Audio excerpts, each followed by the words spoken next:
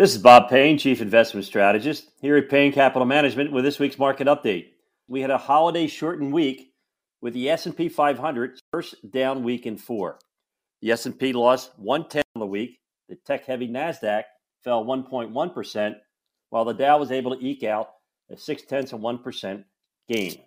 Now, the market remained volatile as the latest weekly jobless claims came in higher than expected, adding to recent signals that pointed to a slowing job growth. The expansion in private payrolls was well below expectations in March, while the number of available positions fell below 10 million in February, a first in almost 2 years. Jobless claims data lends credence to the idea that the Fed's rate hikes are beginning to cool down the labor market and slow down the economy. On Friday, the Labor Department provided additional confirmation that the red-hot labor market cooled some in March, with hiring gains moderating and wage growth easing as more workers sought jobs. Employers added 236,000 workers last month, historically a strong gain, but the smallest in more than 2 years. The employment rate ticked down to 3.5%. Average hourly earnings rose 4.2% last month from a year earlier, the smallest annual gain since 2021. Now, the stock market was closed for Good Friday. However, bond yields and stock futures both rose after the jobs report. Now, steady hiring growth last month could keep the Federal Reserve on track to consider raising interest rates once again at its meeting in early May. But slower wage gains could also allow officials to hint at a pause after that.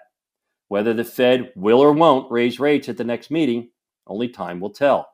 But investing is about probabilities, not possibilities or certainties. To me, the probability that the Fed will pause and ultimately cut rates is coming sooner, not later, and that's a huge stimulus for the financial markets. I have stated many times before and still believe the stock market bottomed this past October when the 10-year yield peaked and a new bull market has been underway since, making the risk of being on the sidelines and missing bull market returns greater than the risk of being in and putting up with a little more volatility.